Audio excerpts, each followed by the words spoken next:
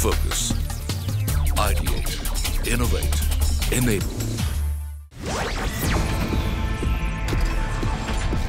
Fortinet presents Securing Your Digital Journey in association with CNBC-TV18. Hello and welcome to Fortinet presents Securing Your Digital Journey in association with CNBC-TV18. I'm your host Gautam Srinivasan, and our topic of discussion today is the core priorities for financial institutions: trust, security and resilience. And sharing their thoughts on balancing digital transformation with risk to become future ready from a financial sector perspective are Dr. Saurav Datta, Executive Director IT at IDBI Bank; Anuprita Daga, Chief Information Security Officer at Yes Bank; and Vishak Raman, Vice President of Sales for India, SAARC and Southeast Asia at Fortinet. Thank you everyone for joining in and looking forward to understanding more about how this balancing act progresses when it comes to risk and innovation for financial institutions. But Vishak, let's start with the broad strokes, because digital transformation has accelerated at a very rapid pace for financial institutions, and therein the question of risk comes in. How do you manage risk? But I also want to understand from you at first, when we look at all these customer-centric initiatives and a lot of services and projects being launched, where should the security journey begin in your opinion? The way I see it, Gautam, is first to look at security as an enabler for your digital transformation. Look at security as a business enabler to reach out to your customers, new value proposition back to your customers, and look at how you can bring in more data from an intelligence point of view and secure it properly. So I see security as a foundation one, where it enables your digital acceleration much faster, right? Not something which you roll out a product or a service and then you look at security aftermath. So it has to be designed from grounds up, and security by design, rather than something which is you bolted it on after you launch a product or service. All right, let's expand the conversation to get in more use cases and thoughts coming in from IDBI and Yes Bank, two leading banks in the country. So Dr. Datta, we'll start with you on this question of how can financial services organization lead and win through innovation while not getting overwhelmed by the sheer amount of risks which come in when you go into expansion and innovation. And this has been a traditionally risk-averse industry. So your thoughts on that first from an IDBI perspective. So from a banking industry perspective, security is now an integral part of it. Like you mentioned, it was in earlier days, it was kind of a bolted on thing. In fact, if you look at the technologies also, the IP technology, IPv4, was also something which didn't have security in its beginning, right? It was always a bolted on thing which came on later on. So similarly for the banks which are relying now on technology, so banks, you know, now is kind of a tech company with a banking license, right? So we see that, and going forward, it will be more so, where the IT or the information technology departments would be leading the business and how to go forward, right? So having that in mind, the security aspect from a banking perspective is that it has to be something which is absolutely ground up. So all the new technologies which are getting embedded into the system, the overall architecture, it has to be made secure from day one, right? And we need to see that what are the bells and whistles can come in later on, but the basic MVP, the minimum viable product, is absolutely secure. So that's how the banking industry should go forward, according to me. All right. If we had to take a construction analogy, security is those steel girders which make sure that the building can withstand a whole amount of disruption. So then, speaking of disruptions, Anuprita, I mean, when we look at the job profile that all of you do, you are supposed to make sure that your organizations are resilient, they can withstand, they can survive, and they can recover, and the threat surface just keeps expanding, especially as customer centricity involves new business models, new touch points coming up. And when we look at employees, we also want to make sure that they can work from anywhere. Keeping all of this in mind, again, the question to you, and how can financial services organizations sort of lead and win this innovation game while taking care of risks effectively and not getting overwhelmed by it? So if we see the overall, everybody talks about security by design, but I think it's an evolution. The way technology is being evolved, even security is also being evolved. And security as of now is, I mean, maybe not today, but maybe 5 years before, it was considered to be a technology problem. while security need to be considered as a business problem, because if, as we are talking about the customer trust, right from defining the product and from technology perspective, when we talk about resilient, even from customer perspective, if we have to have innovative product, we also need to consider people, process and technology. So people level security is a lot of other things which happen. Process level things also we try to put down, and technology is what, there's a huge focus on the technology side. But this process part, which is the business, and what we see, like when we do the card payment transaction, you know, if there is any fraudulent transaction, which we quickly get the alert, we quickly get the call saying that, okay, is this the legit transaction? So this, what we talk about security design and security shift left, that security shift left should go up to a business product design level. And when you talk about the business product, which is implemented by technology, and then you have reconciliation, real-time monitoring from technology perspective, from customer transaction, fraudulent transaction perspective, that end-to-end stitching dots, if we do it, we will reduce the threat landscape, and we can never say that it's 100%, but definitely we can reduce the threat landscape. Absolutely. Security as part of the fabric of the corporate tapestry, you could state. All right. Coming back to the theme of the episode, which is around trust, security and resilience, the three key pillars when we look at it. Vishak, I want to get your broader perspective, and I'll get Dr. Datta in to respond in from an IDBI bank perspective. When we look at these three pillars, in addition to the lens of people, process and technology, which Anupreeta stated, these are meant, how do you see these driving growth from a broad perspective when the thinking in the C-suite comes? How do you see driving broad business growth from a financial sector perspective, from a banking as a service perspective, and also from a partnerships perspective? Because we are in a sort of an open API world where banks have strategically looked at partnerships to maybe, look at addressing the gaps in certain areas. So they want that flexibility. So trust, security and resilience in service of all these objectives. Give us the broad perspective. Yeah, so if you look at it, the trust, what a bank establishes gets the customer access a lot more better, right? And I think that's foundational. But security, when you really look at it, can be an enabler. The current environment today, when you really look at reduction of cost, there's a pressure back onto the bank. And when you really look at the automation and the innovation, what they need to come out with customer experience channel, right? The way the tools are being built to reach out customers is phenomenal, right? And the third part, what you said about opening up a newer channel to industry groups, right? Making sure that how you partner, how you interoperable with looking at open banking to your client, whereby the client gets more out of the bank, right? And the second part, which looks at broadening your horizon, whereby you open it up to a community and an ecosystem, right? So today, every bank is API layered. How they want to interconnect with their fintech partners, with the fintech interbanking, functionalities, right? So I think the more amount of openness would always call for security. Dr. Datta, your perspective on this, on security as a sort of a business growth driver, resilience as a business growth driver, and trust as a business growth driver. Yeah. So ensuring that we have the customer trust always, that is of prime importance to any banking industry, right?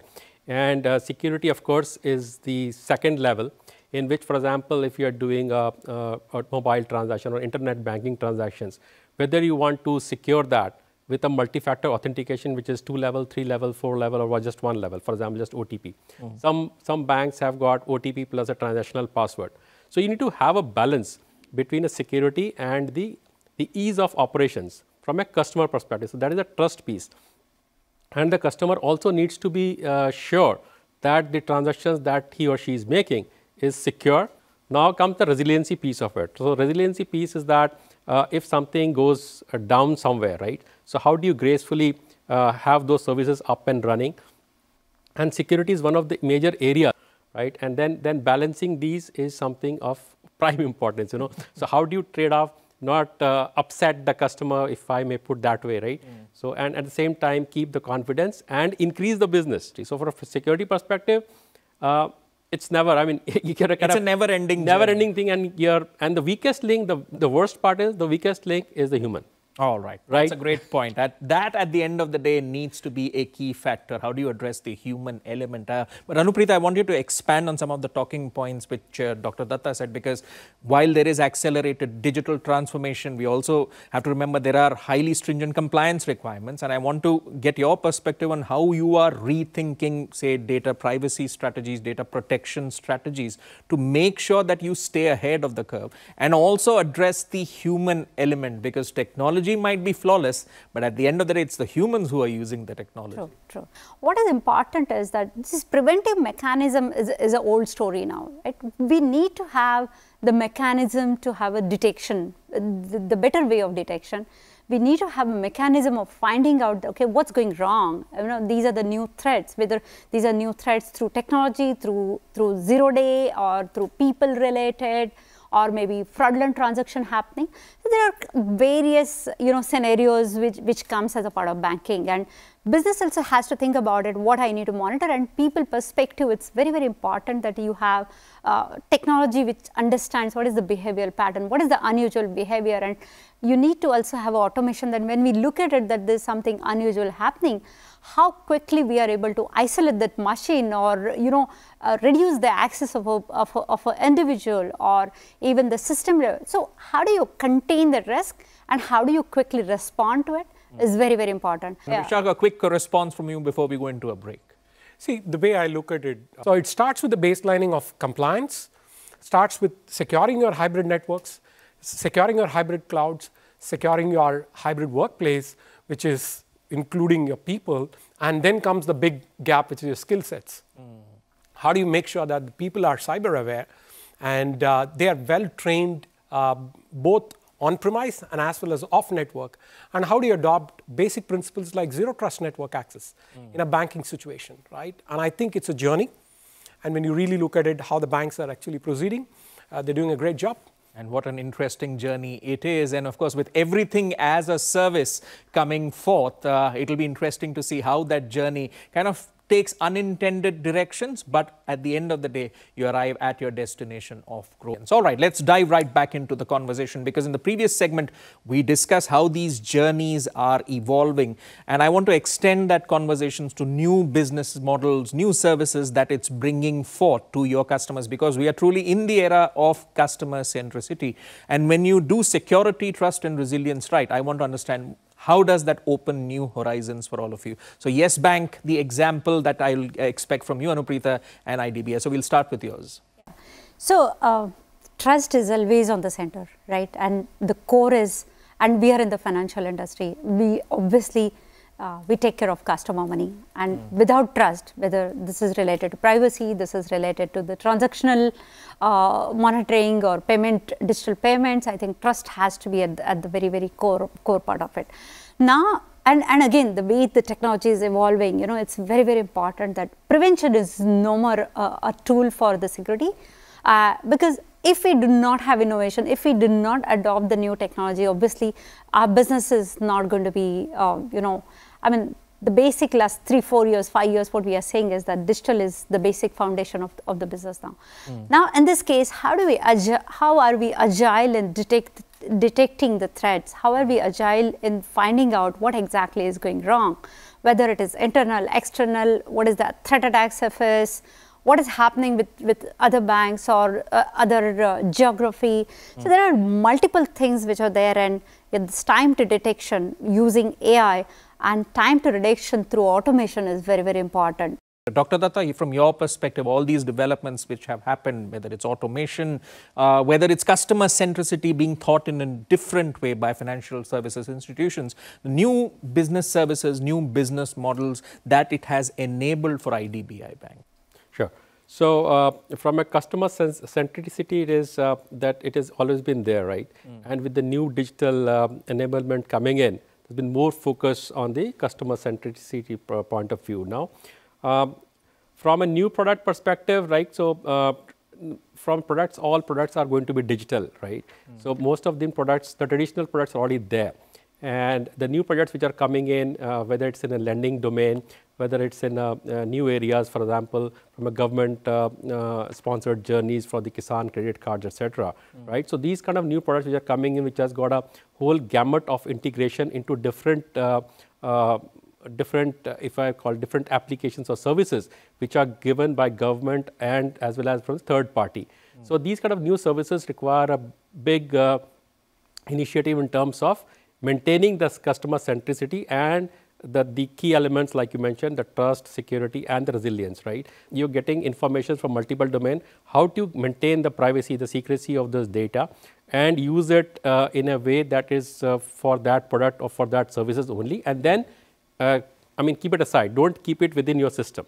So that is number one. Second is from a new product journey development itself. Like I mentioned that the new things which are coming in, for example, from an automation perspective, we are looking at things where everybody is talking about AI, right? Having said that, what is happening, AI is basically an optimization techniques with various models you can use, and you have various weightages which will come to a particular, it gives you a particular solution. So it's basically a kind of a fitting, right? So whether you overfit or underfit, so you have the false positives and all of that in AI, just because of that, because it is overfitting or underfitting.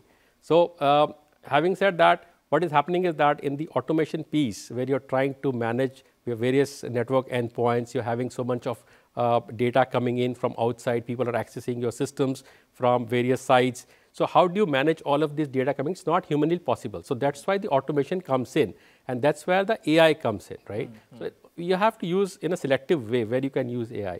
So this is where that we see that AI is going to help in times and kind of getting unified information on a single plane where many things are happening. There are various moving parts and networks in the IPS, in your firewall, in your load balancers, all those things are happening, right? So all of these comes together. And then you can couple this with an optimization techniques which is supported by AI, and the new compute capacity that we have is supporting AI. So we have to take it in a it's a continuous optimization journey. Correct. You could put it at, and that's a great point that you mentioned, because it generates a single source of truth for stakeholders. And I want to flip that script also from a security standpoint, because that's the need of the hour. Everyone wants a simple, easy, accessible, comprehensive single source of truth coming out from AI. And considering it's a continuous optimization journey, Vishak, the need for single mesh platform for financial institution, how acute is it right now? When you really look at the convergence of what's actually happening, the traditional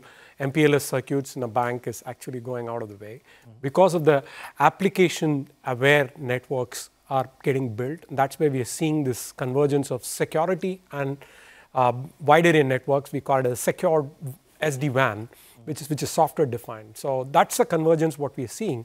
The second piece is the consolidation part of it, because today the network is expanded into cloud, your user, your application, and your data is all over these four important pillars, right? So how do you get visibility? How do you make sure that you get a common dashboard or framework of where the attack surface is actually expanded, right? So you need to gain better visibility across. So the Fabric approach has got four fundamental important points, right? The first one, you need to have an operational dashboard across these pillars of assets. Second, you need to have threat intelligence coming in from outside in view of inside, right? So that's a Fabric's important point of getting threat intelligence back into your Fabric mesh. Third is your identity, right? And how do you make sure your identity, which is actually traveling across your network, your application, your user, and in his device is the right person to access? Zero trust in a true sense. Right, correct. So your identity-aware Fabric is so important. The last, which is very, very important, is your policy. When you enforce a policy in your network, how does your cloud, how does your endpoint, how does your application have the same ubiquitous policy and posture management? So coming back, it's your centralized operational dashboard, your threat intelligence, your feeds of your identity across your attack surface, and the last, not but the least, but your policy management and posture. This is what a common Fabric approach with zero trust principles gives you a better security control. All right, let's distill all the talking points that we have discussed so far into summary statements, because when we look at, say, customer trust, business acceleration, compliance and security, I want to know from you as your summary statement, where should be the focus be for the benefit of our viewers and why? So maybe Anupreeta will start with you and then Dr. Datta and the last word from Vishak. So, see, right now what we are thinking earlier, if we see that it was a very technology. So this was a technology problem, and now we are talking security as the business problem. But the transformation will be, or the shift will be, that how do we make a security as a consumer centric? Now, when we are making it as a consumer centric, even if, because today we talk about, do not share identity, do not share OTP, I mean, whatever, there are so many phishing campaigns happen. So the shift will become like a consumer centric and consumer whatever. So the kind of services what we'll have to provide, that we will have to ensure that, consumer is really protected. So that will become a responsibility of a regulated entity to provide those, because the technology, if we are providing, will have to also put a security around it. So that is one thing what will really come up, and there are some level of discussion which has started. Third thing is like, okay, because as of now the IoTs have just started, like Alexa and all, what we use is only for the cosmetics, like, okay, switch on the light and all of the things.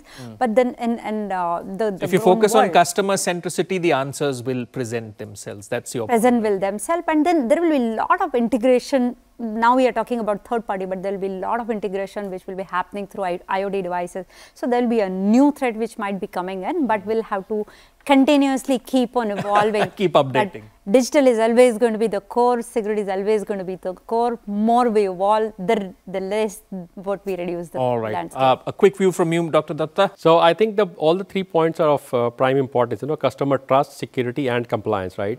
So customer trust is something which is core to any of the industry, right? And banking industry is number one for that. So customer trust will definitely has to be kept in the center. And then you have security which has to be wrapped around. Right? So security framework has to be wrapped around, and then compliance is something, I mean, if you have a business without compliance, then it's not a business, right? So the compliance is definitely one of the key factors which will make the basic rigor of a business a sturdy one, and then you conform to all the regulations of the country, of the land. It's all wrapped together. All right. Vishak, the last word from you. Yeah, I think, it's all application driven, right? So you got to look at your security framework across your networks, starts with network.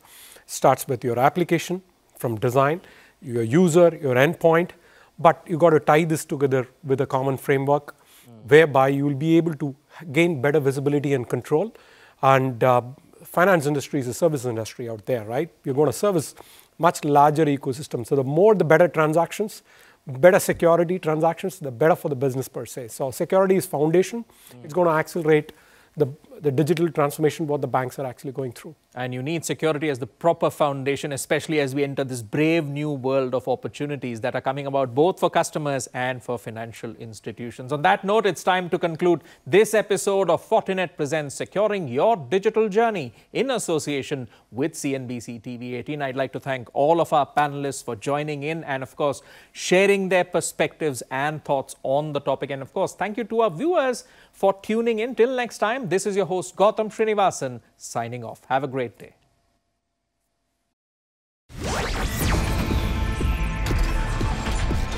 Fortinet presents Securing Your Digital Journey in association with CNBC-TV18. Focus, ideate, innovate, enable.